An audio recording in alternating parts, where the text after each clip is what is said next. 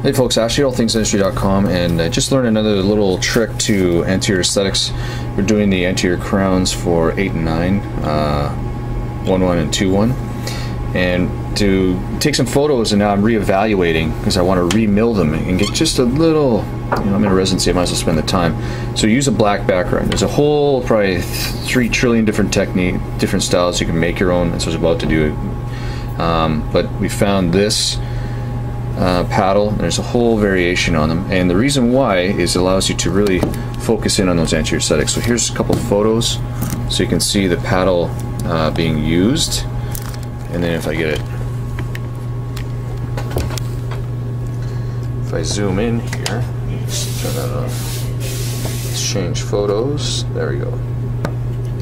I can zoom in so you can see how it really isolates those teeth and allows me to change the contours. So I'm essentially happy. I'm not happy with the shade of this tooth, the chroma. We might need she's got looks like a light tetracycline staining from years past. I whittled off too much of the incisal edge in the distal buccal, distal incisal, so we're going to lengthen this. So just another little technique to help you in working with aesthetics. Cheers.